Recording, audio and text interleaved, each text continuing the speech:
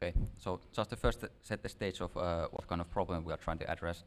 So atomic force microscopy, or AFM, is a method for imaging incredibly small objects, like even going to the level of individual atoms in molecules. However, this method is mostly constrained to this kind of relatively flat geometries at the moment.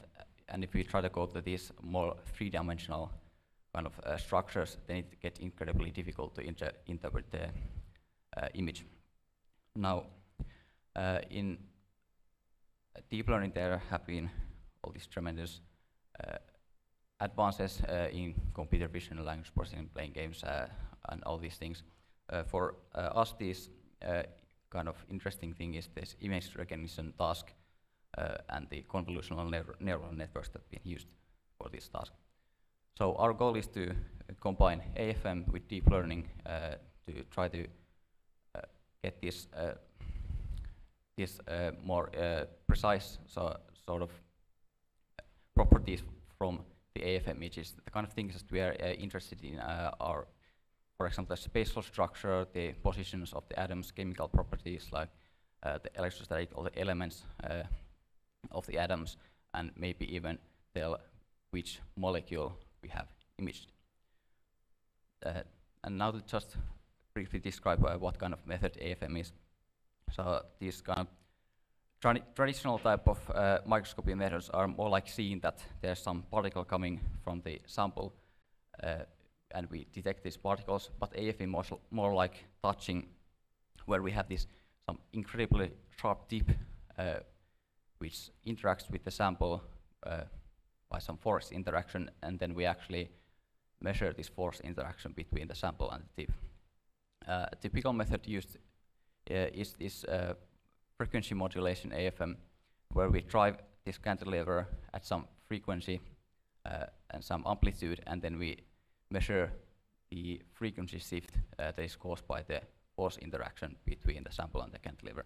And one other important aspect about this method is that this idea of a tip functionalization, where we put some molecule like CO, chlorine, xenon, to the tip of the AFM device. And this flexibility of this probe particle is actually what allows this really high resolution that we observe in these images. Another kind of problem in terms of machine learning with the AFM is that it's incredibly costly in terms of time. It might take a full day to get a good image. So instead, we simulate the AFM imaging process. Our model is one that where this probe particle interacts with the sample through a Lennard-Jones potential plus an electrostatic potential, and then interacts with the tip through a spring force. So the pipeline of the simulation process, that we have some molecular geometry, then we allow the probe particle to relax in the force field of the molecule, and then we take these particle trajectories and integrate them with some theoretical formula to get the actual signal of frequency shift that one would get out of an actual experiment. And we have implemented this on GPU so that we can actually get up to about 50 simulations per second, so several orders of magnitude faster than experiments. Now for the machine learning model, we use a convolutional neural network. The input is a stack of 10 these delta F slices at different heights. These are passed through a series of filters, starting with some 3D convolutions, going down to smaller resolution, and then decoded back into some higher resolution. We have designed several different descriptors that encode several different physical properties that we might be interested in. The height map is an isosurface of the force field surrounding the molecule. The van der Waals spheres representation is these sort of familiar representations of all the atoms as balls with their van der Waals radii, and this atomic disks representation is more of an abstract representation where each atom is represented by a conical dot at the location of the atom. And one more thing that we are interested in is the electrostatic potential around the molecule. So this electrostatic map is actually a component of the electrostatic force field surrounding the molecule, which is calculated at the surface of this height map, so that we get this sort of three-dimensional representation. For some details of the model, it's this kind of encoder decoder type network that it was talked about in the previous lecture as well. To add to that intention, this is also kind of computationally attractive because we can go from this really big feature maps to small feature maps, which makes it computationally significantly more efficient, and we can also increase the size of the feature space that we go from 4 feature maps in the first layers to up to 64 feature maps in this more sort of abstract space. We implement the model with Keras with TensorFlow backend. The objective function is a mean-squared loss calculated over all the pixels of the output map. We train the model on about 5,000 to 6,000 molecules with 20 rotations for each, which gives us about 100,000 training examples. And we use several kind of regularization on the input AFM images, random noise, and some cutouts, like one can see here, some random pixel shifts of the delta F map and randomizing the scanning height. Now for some results. For the positional or spatial predictions, we actually split the model into 3, or the decoder part of the model into 3 different parts, each of which decodes a different descriptor. And I chose just one molecule here, this dibenzo-thianthrene, whatever, to illustrate the kind of things that this model can do well, and maybe not so well. So we are comparing here left to right the prediction with the reference. So we can see that there's a remarkable similarity between the two. We can see clearly, for example, the carbon rings in the van der Waals spheres representation. The kind of things that are not so well represented are more like small atoms, like the hydrogens around the carbon rings are mostly lost, actually completely lost in the atomic disk representation, and not very well represented in the van der Waals spheres representation. And also the carbon ring atoms that are close to the sulfurs, which are much bigger, are not captured very well. And here's a few more examples which are perhaps more representative of the kind of things that we are trying to predict, or these kind of molecules that are highly three-dimensional. And we can see the agreement is very good in all cases. And then the question is, of course, can we do this on real experimental data? With experiments, the problem is, of course, that we don't know what the correct label should be. So what we do instead is calculate this descriptor for experimental data. We have here 5 different experiments on this camphor molecule, and then we find some matching configurations from simulations by matching these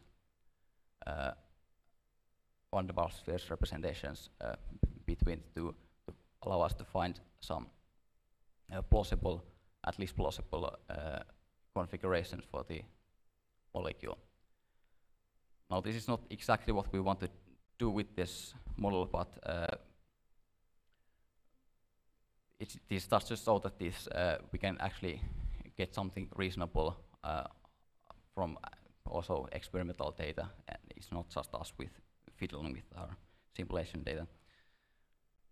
And then for the electrostatic prediction, our first attempt is just to do the same thing, except now just two outputs with the height map and the electrostatic map. But the results are slightly underwhelming. Again, comparing the left to right, we are mostly get the charge sign right in regions, but sometimes we completely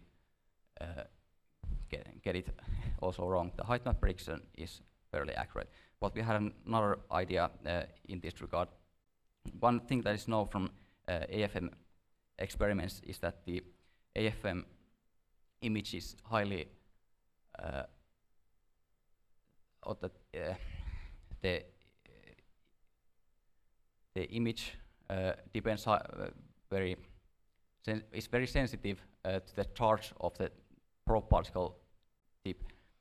So here's two images of the same system, one image with xenon tip and one with a CO tip, and we can see that the distortion of the image is significantly different.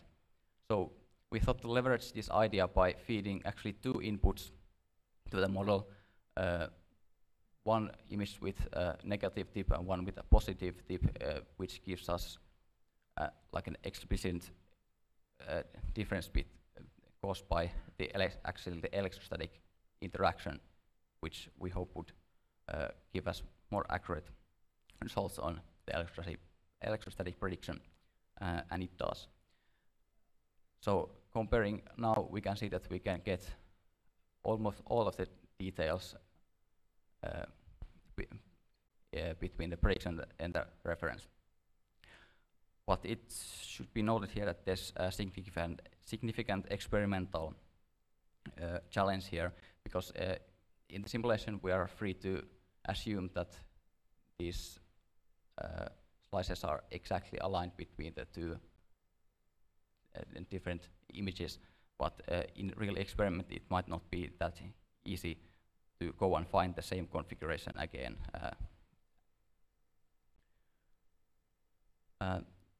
And then just to point out some future directions that we are trying to go into. So these representations are still fairly abstract in terms of what they are trying to represent, because what we actually want to get out is actually the exact coordinates of the atoms. So we are looking at the model which could extract the atom positions as really just a list of XYZ positions. And another thing that we're interested in is actually predicting the elements. So instead of just some blobs, we could group the atoms based on their elements or some other property, and this would significantly help with, for example, identifying an unknown molecule from an image. So in conclusion, we have designed a machine learning model for predicting various properties or features from AF images. We get good performance on simulated images, but there are still some challenges in experimental images. And this concludes my presentation, if there are any questions.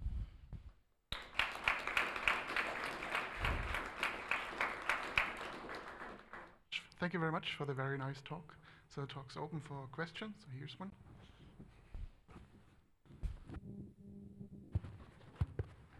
Hi, thank you very much for the nice talk. So I understand that in the AFM measurements, some of the features in the images can result from the oscillation of the flexible tip as a kind of artifact. Is that something that you have observed in your simulations, or can you reproduce that and teach that to the model?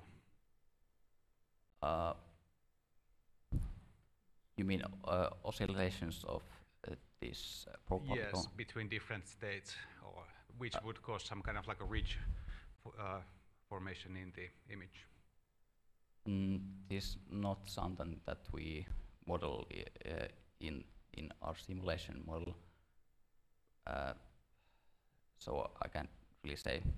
I'm not very well acquainted with the actual experimental side of things. So. Okay. Yep, thank you.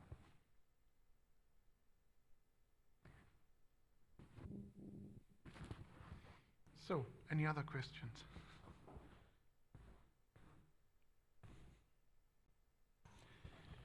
No, I see no more questions, and I think with regard to time, maybe we go ahead. So let's first thank the speaker again.